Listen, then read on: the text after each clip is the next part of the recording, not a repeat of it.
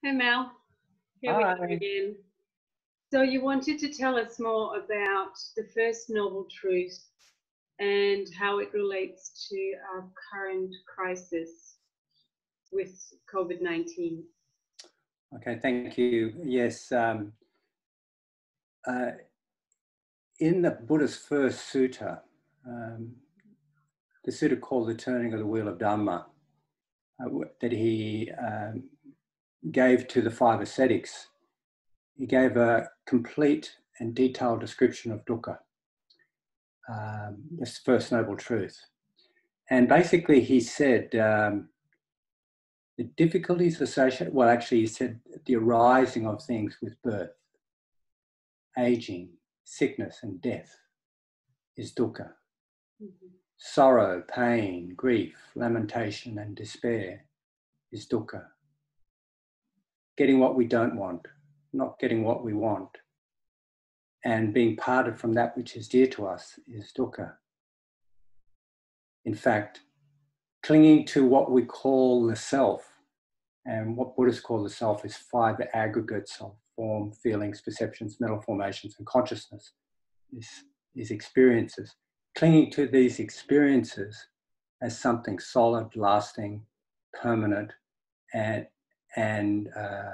independent, and also a source of enduring happiness. Clinging to those ideas about the self is dukkha.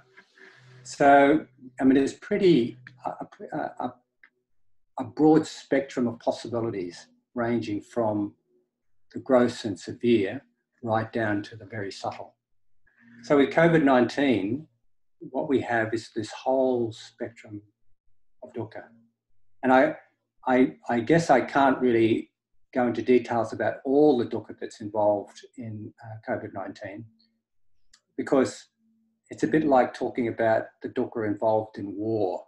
And as I know there's been an analogy of us going to war against COVID-19, and the suffering in war that we see in war is multi-layered and multi-dimensional and subtle and gross. There's so much that we can talk about with the suffering of war. And similarly, there's so much we can talk about with the suffering of COVID-19. Firstly, there is illness and death. And I was reading the stats before, and as of the 3rd of April, and these stats are changing daily, they're still growing exponentially. Just on Friday, 2 days ago or 3 days ago, I think there was over 1 million diagnosed cases of COVID-19. There were nearly 3,000 people had recovered. 300,000 people had recovered, sorry. And there had also been about 54,000 deaths as a result of COVID-19. This illness, so though some people can be symptomless and some people have mild symptoms, the symptoms of this illness are a dry cough, fevers, and respiratory complaints. It's a SARS virus, like severe acute respiratory syndrome, I think is the translation of SARS. It's a SARS virus, so it affects the lungs. And I think what happens is, we set up all these immune responses, and eventually we become infected with the bacteria, and pneumonia is developed, and people die from pneumonia. So it's quite unpleasant, obviously. And the people who have the illness, people who have survived the illness, I've recovered from the illness, I should say. I've heard it being compared to as being quite severe, like quite heavy, compared to the way we experience malaria, for example. That was one example I heard. So just having the virus is dukkha. And then there's all the repercussions of the virus. The repercussions include social isolation and the restrictions, social isolation,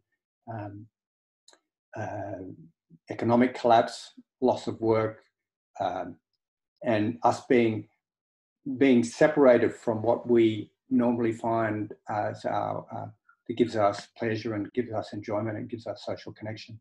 So just some of this is related to the isolation aspect.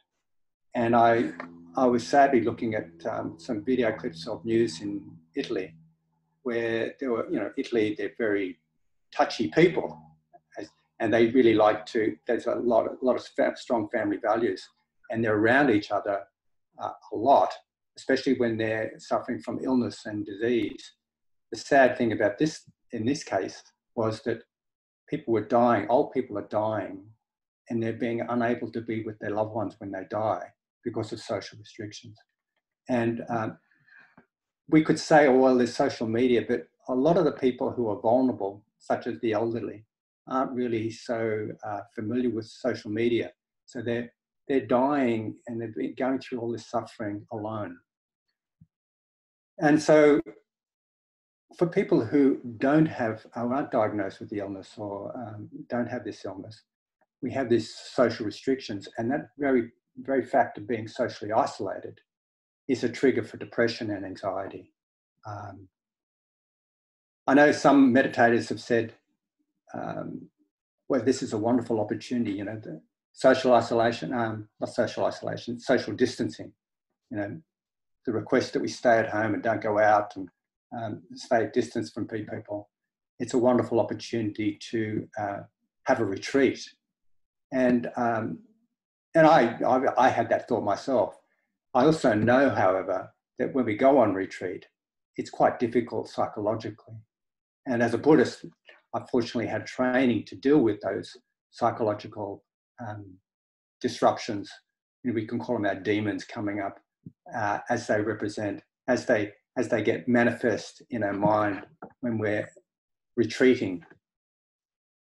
So even for meditators, even for very experienced meditators, to be socially isolated and alone is quite difficult.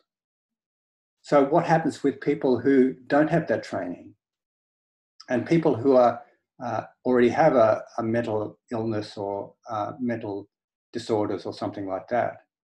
What happens with the social isolation? The pre-existing conditions can be exacerbated. And we don't have the training to deal with these. We don't have the emotional regulation trainings to deal with it. So there's quite a few concerns about that. The other thing that I've noticed, what I've read in research, is that people who have been quarantined or isolated because of an epidemic, they come out of that experience often feeling stigmatized and isolated, and that predisposes them to be more prone to developing depression, anxiety, and stress, and stress like developing post-traumatic stress disorder. So other ways that we're suffering is just with this economic collapse. People are losing jobs.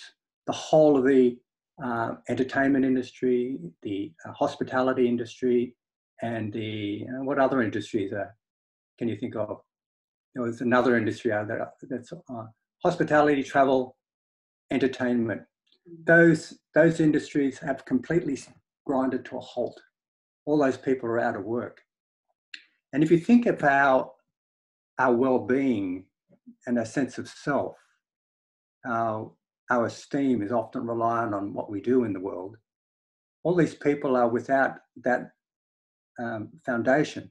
A lot of people are wondering what to do with their mind, wondering what to do with themselves. They're losing their meaning in life. So this is another form of suffering.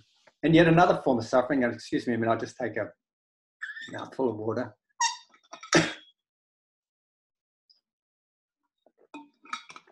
It's not a dry cough, not yet. Even people who are normally quite healthy and so on, we're unable to do our usual sense of connection with our friends and go out. unable to go to the cinema, we're unable to go to the pub, we're unable to go to the restaurants and cafes. And our friends provide our very support. In fact, feeling socially connected or being socially connected is one of the ways we balance our emotions.